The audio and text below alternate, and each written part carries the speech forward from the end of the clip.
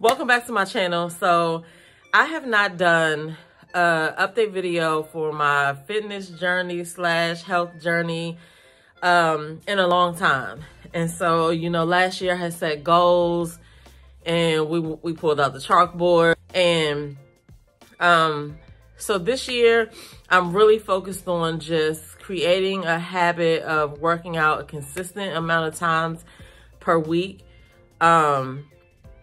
And I'm focusing on intentional eating. Now, that does not mean that I don't eat out or I don't eat something that's fast food or things like that. That doesn't mean that, but for the most part, I try to focus on what I'm eating.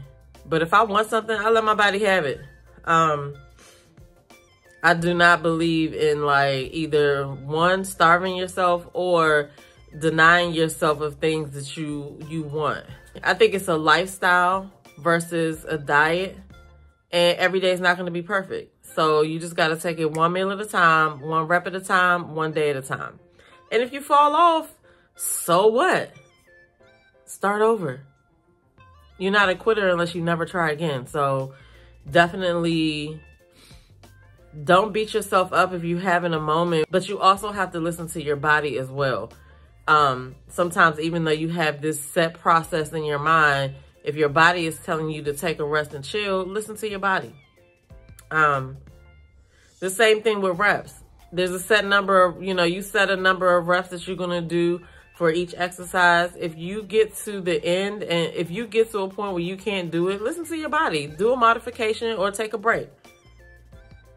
But anyway, I actually have been I've been donating to the gym for a long time. Like, I remember during the pandemic, I was like, well, I'm definitely not going to the gym.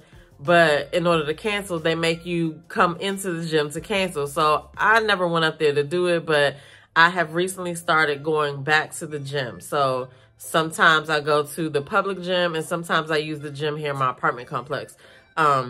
Which I really want to start going to the public gym a little bit more, because when I go to the gym in my apartment complex, like, you kind of get used to being able to work out alone.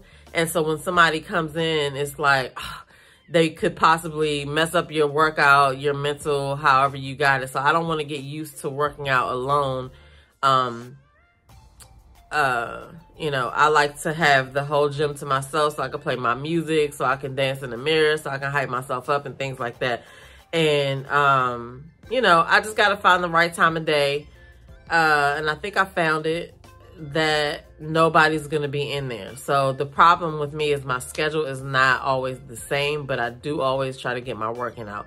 But one of the things, this is why it's a benefit to know yourself. One of the things I know about myself is that I am not going to get the workout done if I have to do it at the end of the day.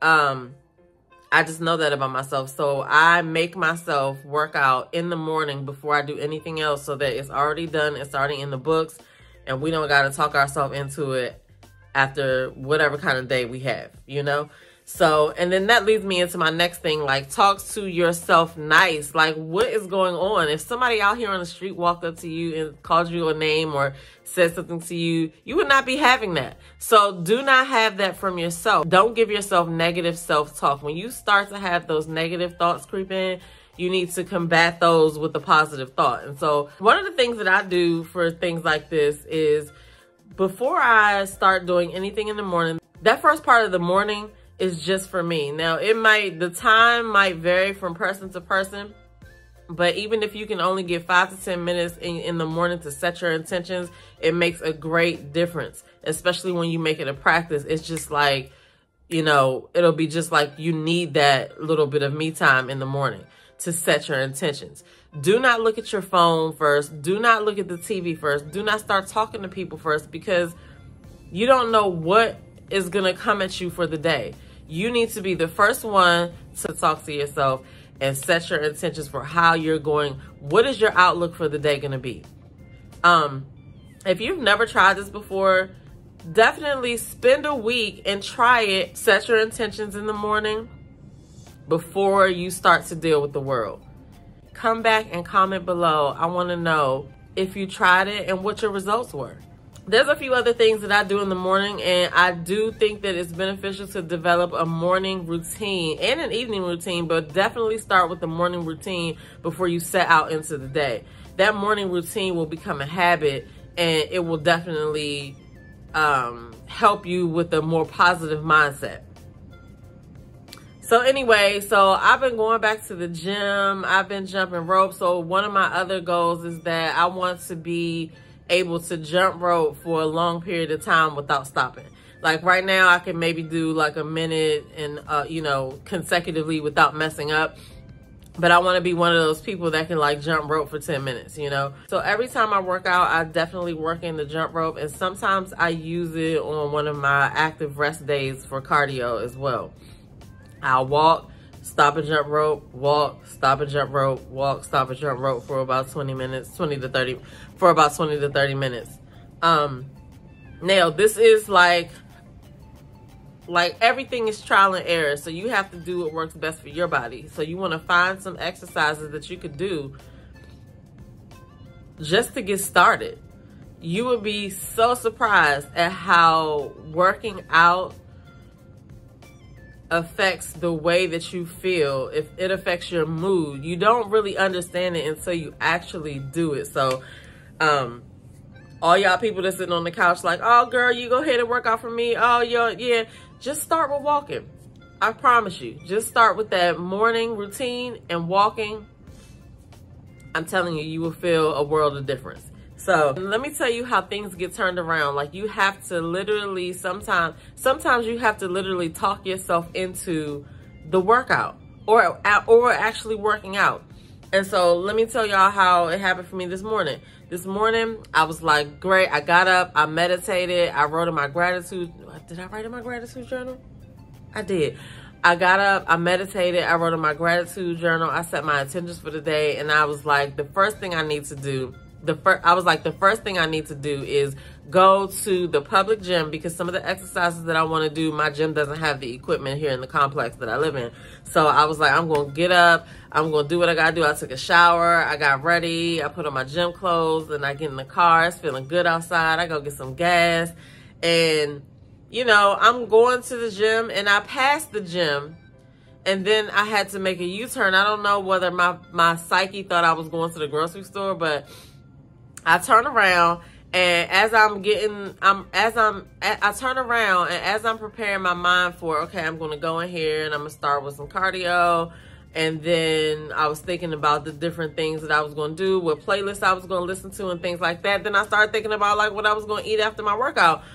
Then it dawned on me that when I pump my gas, I don't know where I put my card at.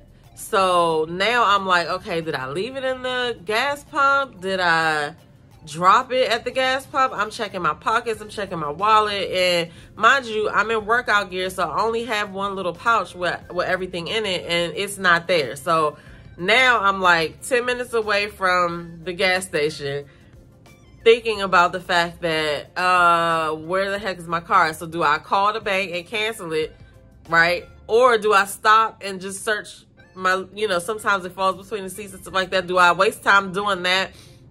Or do I call the bank and cancel it and have to go through the whole hassle of being sent another card, blah, blah, blah. So I just said, you know what? It's nothing you can do as far as the distance right now. All you can do is go back to where you last remember having your card. So I go back, right? And everybody's driving slow as I don't know what. So I get there and I jump out the car and I look, and it's in between the seat and the door. So all that panic for nothing.